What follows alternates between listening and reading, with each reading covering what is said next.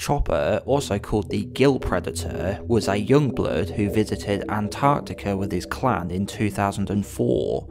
This was to hunt xenomorph prey during a coming-of-age ritual which would take place in an ancient pyramid every 100 years. Chopper was the middle brother of the three, with Scar being younger and Celtic older. Alongside the other two Yautja, he killed the drilling team and mercenaries stationed outside the entrance to the tunnel. He then attacked Lex Woods inside the pyramid, but a xenomorph approached from behind and killed him. Chopper looked similar to his two brothers, sharing the same skin patterns and dreadlock colour.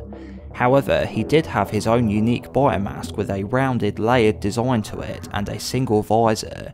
His alternate name, Gill, comes from the cheek areas of the mask looking like gills.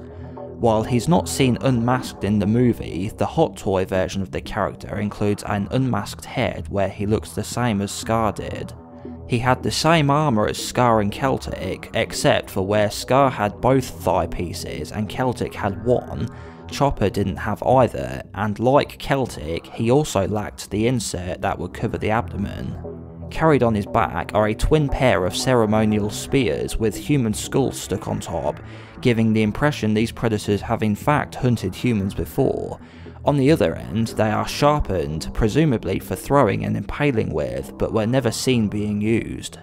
Unique to the Chopper Predator are his main weapons, which take the form of underslung blades beneath both of his forearm gauntlets named scimitars. These are retractable like the traditional wrist blades and serve the same function but are much larger. These blades are where his name Chopper comes from. Not much is known about his personality as he has very little screen time, but when we did see him, he tended to stick close to his older brother Celtic and followed his lead. Perhaps he was more of a follower and less independent as opposed to Scar, who went off on his own shortly after they entered the pyramid. His weapons and equipment include a biomask with vision modes and vocal mimicry, a cloaking device, body armour, wrist computer and self-destruct device, medicomp, ceremonial spears, scimitars, wrist blades, a shuriken-style smart disc, combi stick and a ceremonial dagger. Chopper reached the surface along with his two brothers and killed the members of Weyland's expedition at the whaling station. They then proceeded towards the pyramid to find their plasma casters and begin the hunt, but discovered they'd been taken by the other humans. Their leader Celtic ordered Scar to split off and for Chopper to stay with him. When Chopper and Celtic found them, Celtic began the attack, and while choking Sebastian, Lex reached for an axe, but Chopper approached and kicked her against a temple pillar. As he was about to kill her, the grid alien snuck up from behind and impaled him, then lifted him up and finished him with a headbite. Chopper was then thrown to the floor and the alien attacked his brother Celtic.